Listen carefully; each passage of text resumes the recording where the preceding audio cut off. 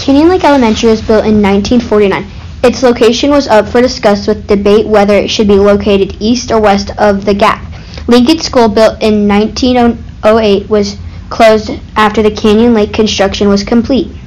Canyon Lake was the first post-war school constructed in Rapid City. Pressure was intense to get the school opened to relieve the overcrowded school system.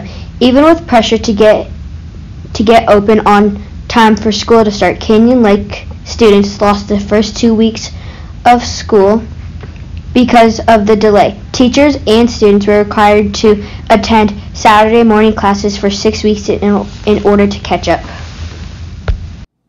My name is Carla Bume, and when I was at Canyon Lake, I was Carla Van Gorkum. I went there in elementary school, of course, and I have a lot of connections to Canyon Lake Elementary. I went there as a student.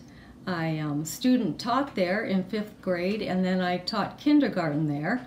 And actually our son Caleb even went to school there at Canyon Lake. And I have to add to this that in 5th grade I had a teacher, Mrs. Sisson was her name, and she was a very big influence in my decision to become a teacher. So she's no longer around, but I thank her very much for that. Some of my memories, I remember always walking home for lunch because we didn't have hot lunch back then. And so we had an hour break, so I would walk home for lunch on 3rd Avenue and come back to art and PE and music, and just love coming back in the afternoons. And speaking of PE, things were a lot different back then. We used to jump on trampolines, and we always had to try to climb the rope to the ceiling, which I don't know how tall it was, but it was a high ceiling, and with just a mat underneath us, which I could never get to the top, but a lot of kids could. But things were just a lot different back then. But it was a great time at Canyon Lake. I enjoyed it thoroughly, and I will miss Canyon Lake, that's for sure. I'm Dave Crosswhite. I went to Canyon Lake from 1960 to 66, from kindergarten up through 6th grade. A couple of fond memories I have is there was a little grocery store on the way and home that we'd stop by. It was called the ABC Food Store. It's not there anymore. But all the kids would stop in there and grab treats. She had every kind of candy you'd think of. Another thing I enjoyed was they had tether balls out on the playground that they don't have anymore. But certain people would be selected for the tether ball duty, so they had to be there early. And so I got, you wouldn't think that I would like that, but I got there early because there was a young gal that got there early too, so I was hanging up the tether balls and got to talk to her for a minute. And then they had swings there that were fun, but the swings were a lot taller swings, so we got to swing a lot high. So it was back in those days, it was more for fun rather than for safety. Okay, that's probably good. My name is Sequoia Crosswhite, and I'm currently the Lakota language and culture teacher here at Canyon Lake Elementary.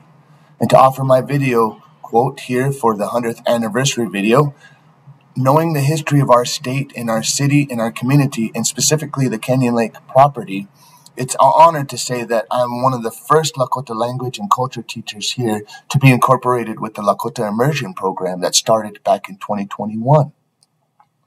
And by incorporating the Lakota Immersion program and the language on this campus and within our curriculum and our agenda, it only shows that us as a community as a whole in Rapid City is that we are learning to grow and to heal with each other.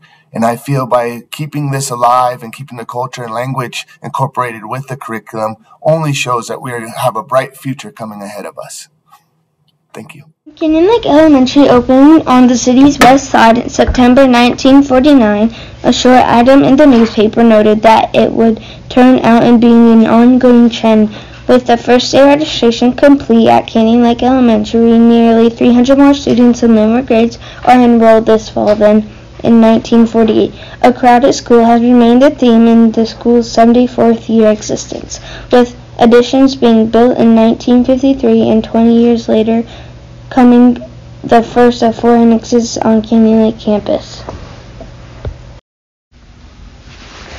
During the 1950 school year, Canyon Lake students were among the first to enroll in the Rapid City Bicycle Safety Club. Started with the endorsement of Governor George T. Mickelson and Chief Police Lou Norbe. This club aimed to make more than 2,000 riders in Rapid City bike safety conscious. Enrollment in the club came with a reflector sign and a club member card to show their commitment to being safe on their bikes. Hi, Holly Hoffman here, the current principal at the Canyon Lake campus. You can see that our school has a really storied history all the way from 1949 until now, with some amazing things that have happened on our campus.